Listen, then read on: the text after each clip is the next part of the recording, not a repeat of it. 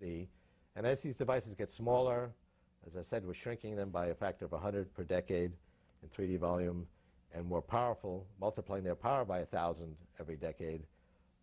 That's going to become more and more ubiquitous. We have an emailer who's asking from some career advice. He's an aircraft pilot, and he read your book, and he said that until reading your book, I assumed that I was in a good career, but I'm not so sure now. Am I in a dead-end job? Will our aircraft fly themselves? Can you discuss some of the impacts of the singularity on transportation? I think the way to approach careers is to not worry that much about whether particular types of jobs are going to become obsolete, but be open to learning and keeping abreast of the world and following your passion. And if you're passionate about flying, I think by all means do it. I think the world will be a different place, and you know, most jobs that exist today will at least be significantly transformed in the years ahead. So this model where you go to school and then you learn a trade, and that's your ticket to employment and productivity for the rest of your life until you retire, I mean, that model already doesn't exist by and large.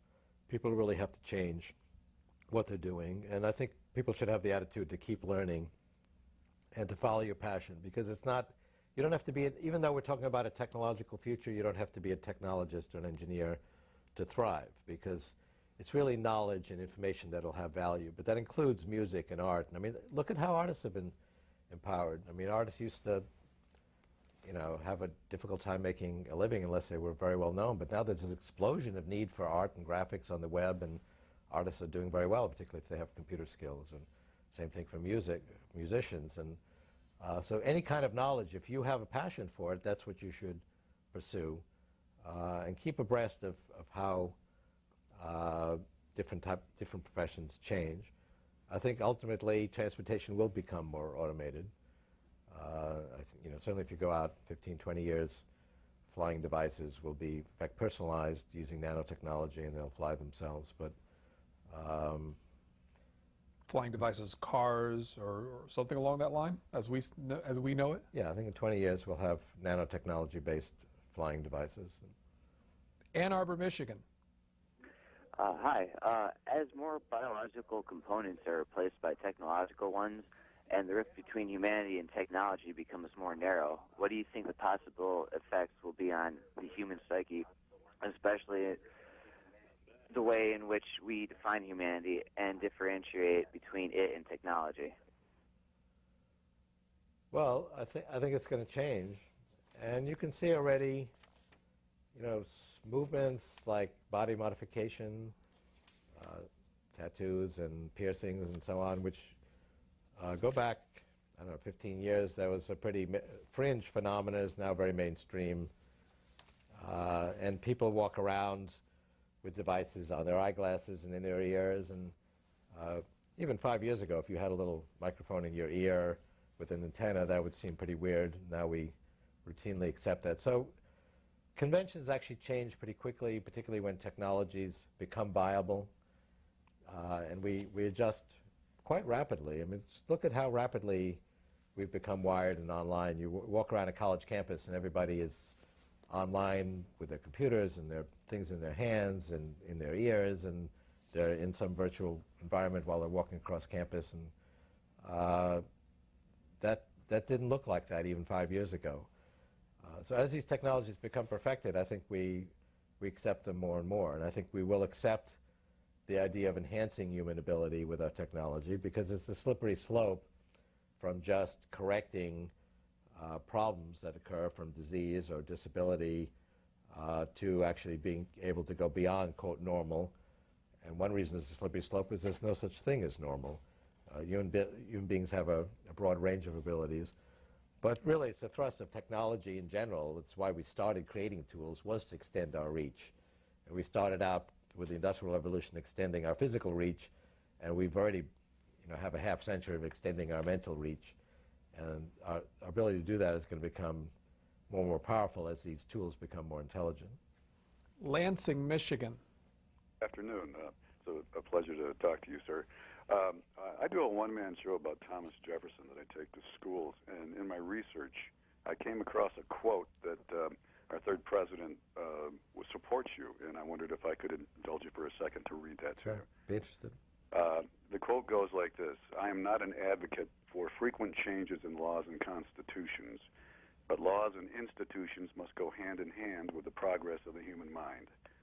As they become more developed, more enlightened, and as new discoveries are made, new truths discovered, and manners and opinions change, with a change of circumstance, institutions must advance also to keep pace with the time." Thank you very much. Well, thanks for that. I think I will actually use that in a future book. And actually, if we can get your name, I'll cite you in a footnote. That's a very modern quote that could have been said today. And it's interesting that the pace of change and technical progress was noticed back then. Most people did not notice it. I mean, 200 years ago, people's grandparents, by and large, lived the same lives they did, and they expected their grandchildren to do the same.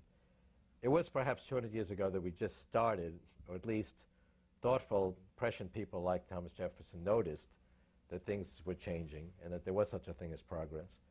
Because you go back hundreds of years, the idea of progress, people never heard of it. They just thought things stayed the same. There was progress, but it was at such a slow pace that it was not noticeable. Now you'd have to be pretty asleep not to notice the rapid pace of change. But that's a very up-to-date quote. I appreciate it. Is there any form of a modern-day Luddite still in the world? Oh, absolutely. I mean, there's very strong Luddite movements. I mean, take the anti-GMO movement, genetically modified organism. Now, I'm not saying that GMOs are inherently safe. I think they need to be tested like any other new food or invention that affects our biosphere. But there's been just a reflexive anti-GMO movement that if something is genetically modified, it's absolutely wrong, which I think is just an inherently anti-technology stance.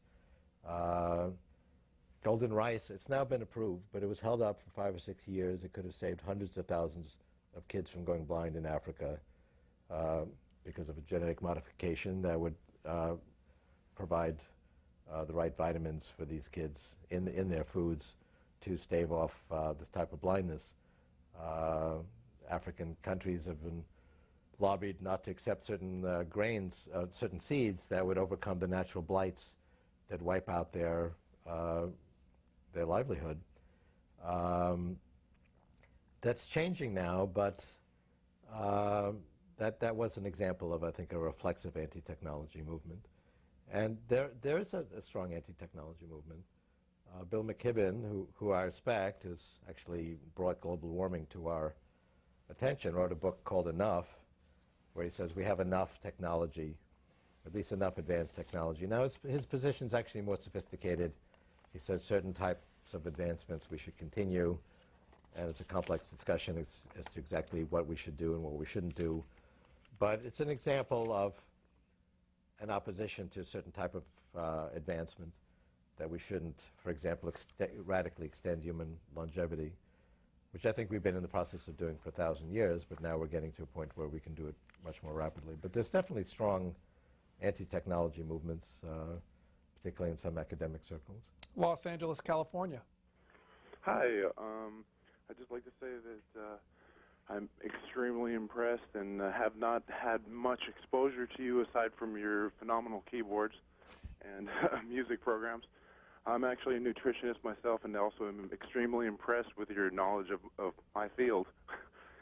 And I actually have a question more about the implications of nanos in the human brain and the basically tendency of governments, especially democracies, to lean towards and eventually turn into what becomes almost a monarchy, and the likelihood of nanos being used to control the populace, and how we would avoid that in the future. Well, when we have software running in our bodies and brains, all kinds of issues that we now actually struggle with already, even though most of the computers are not yet inside our bodies and brains, will become even more important. Privacy. Well, we already do very private things in our computers, and and we realize that people can easily put a spy program on our computer and report back to somebody we don't know everything they were doing. So this is already a concern. Software viruses and other type of malware is an issue, given all the important things we do on our personal computers. But when those computers are inside our bodies and brains, that's going to be more of an issue. We're concerned about security and privacy of health data. Well, if we've got all these computers with that health data inside our bodies and brains and people hack into it, put spyware there, that's going to be a big concern. And potentially people could send software viruses into the nanobots inside our brain and actually influence our thoughts. I mean, that potential is there. That's one of the downsides of these technologies. Software security, therefore, becomes more and more important an issue. Technical issues like encryption, which get very technical, but are actually pretty fundamental, I think, to the future of humanity. Being able to maintain privacy is very important. And actually, a lot of advances being made in encryption. Encryption actually tends to stay ahead of the decryption technology, to the dismay of intelligence agencies, but to the delight of privacy. People are concerned about privacy. So yes, this will be an issue. I think, overall, we get a lot more benefit from our personal computers and the internet today than we are harmed by this kind of malware and software viruses. And we actually have a pretty good system for protecting ourselves from software viruses that we've invested in. New software virus is discovered and it's reverse engineered, and a protection is created and distributed virally to the internet, generally within 24 hours. So we've done a pretty good job of actually defending ourselves from software viruses. We actually should learn from that as to how we should deal with biological viruses. But this is a whole area that actually will get more and more concerned as the technology gets more and more intimate. And it's already pretty intimate. As far as the advances are concerned, is it the United States that's leading those advances, or are there other countries involved? I think we're already very close to a worldwide system, a worldwide economy. You buy a product and might have software done in Silicon Valley, and certain mathematical problems were solved in India, and it was constructed in China, and with just-in-time inventory systems designed in New York. I mean, typical products which have sophisticated software and hardware are already quite complex and involve people all over the world. And most products are intellectual, and that the intellectual part of products, like product designs, can just circulate the globe in seconds on the internet. And this has actually empowered China and India to become successful. But I don't see, it's not a global race as if there's a fixed size pie, and if China and India get more, we're going to get a smaller slice. It's really a positive sum game. That Chinese engineer is creating value for his or her company, but also for us, because we all benefit from all of these products. And this is actually leading, in my opinion, to the economic growth we see.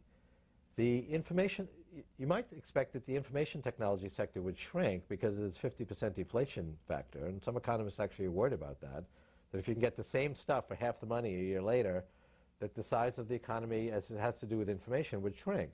But we actually see that the opposite's the case. We more than double our consumption. When price performance reaches certain levels, whole new applications explode on the landscape.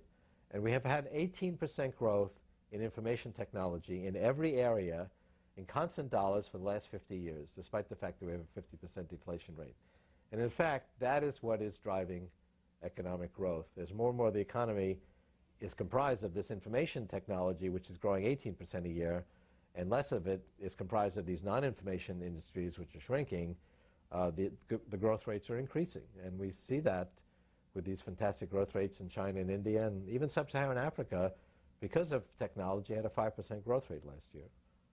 About 8 more minutes with our guest, Miami, Florida.